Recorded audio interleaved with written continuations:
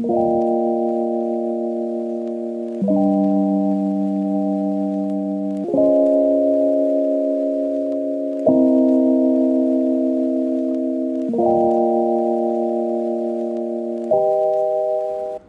walked around that store for a while and I looked at some other fabric like was $27.99 a yard. I wasn't sure how many yards because, like I said before, I'm not a seamstress and I wasn't sure how many yards I would need. So I showed her a picture of my chairs, but even at 40% off, I didn't want to spend that much. This I can deal with. It has some of the same colors in it as the rug. It's not the exact pattern, but it's okay. It looks okay. Originally, I was going to cover those dining room chairs with this leather fabric, but I changed my mind. I went out to Lowe's and bought myself a staple puller because I remember the last time I tried to do these chairs, it was hard getting the other staples out. So this thing works wonders. It's a lot easier. And also I got some longer staples, 1/2 inch staples, because these were like 5/8 or something. They were too short, but I managed to make it work then. But this time I decided I'm going to get the right equipment to do this.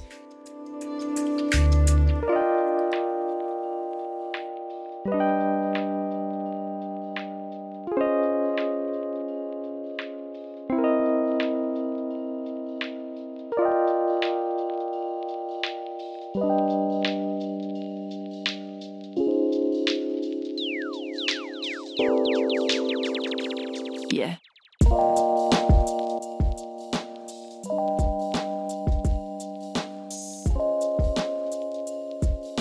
Never mind this messy. This is years and years of stuff here.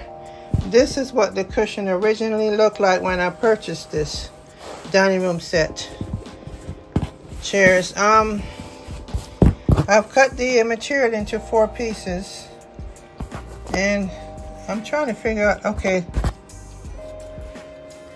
both sides look like the same to me, but I think this is the back. So I'm going to lay the pillow down. As you can see, I have extra fabric. Let's see if I have enough to go up around, plenty on the sides, but mainly I want to make sure I have enough to staple down here and enough to staple here, and then work on the sides. If I really wanted to get fancy with it, I could have gotten some new lining cover for the bottom there, but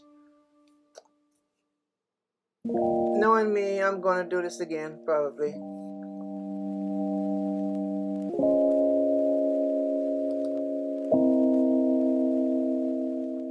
Let me tell you, when doing a project like this, get yourself an electric staple gun. It is a lot easier on your hands.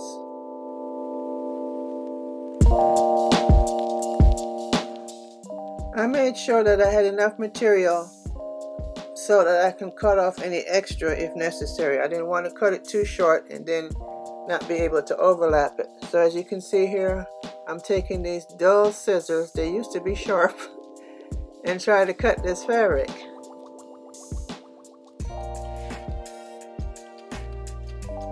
Those are actually my office scissors. I have to get myself a good pair of cutting scissors, fabric cutting scissors, but I just want to make that investment since I don't sew a lot, so I figure why bother. As you can see, I went and got some other scissors. My hair cutting scissors is what I'm using here, and then the other scissors, I forgot what those are called, but they're shears. They have ridges on them.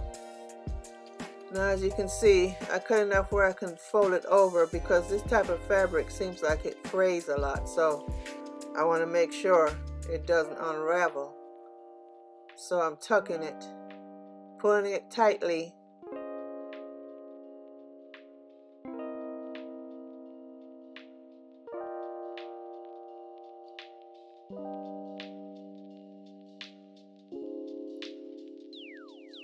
And pow. Yeah. And I'm going to do that all the way around and then come back, and once all 4 corners are done, I'm going to reinforce it with more staples.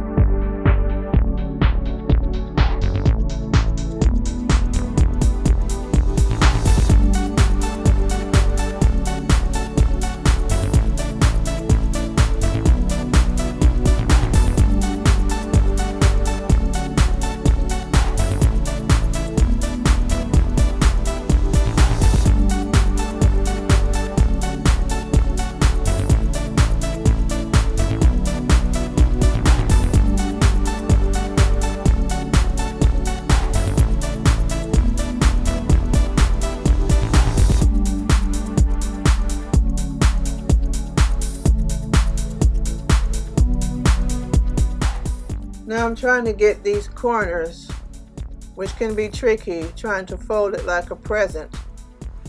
Of course, this thing's acting up.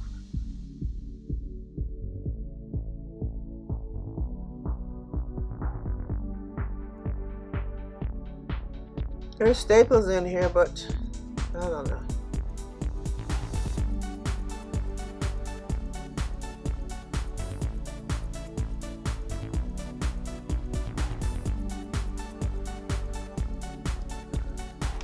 Until I get my staple puller, because sometimes if you don't press down hard enough, it'll not go all the way in. Okay, now to try to get this corner here, which is the front.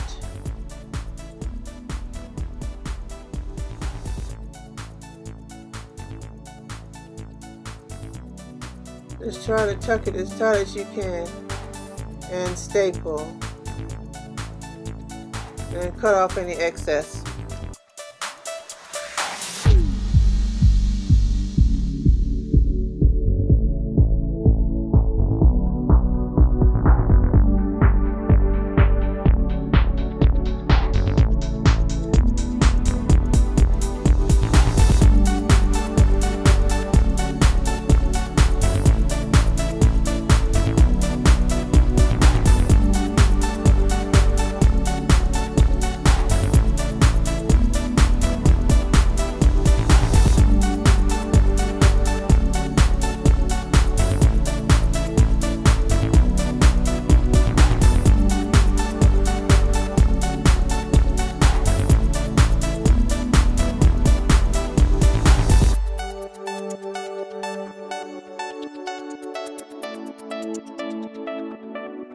Now that it's done, I'm going back over it with some more staples just to reinforce it a little bit more.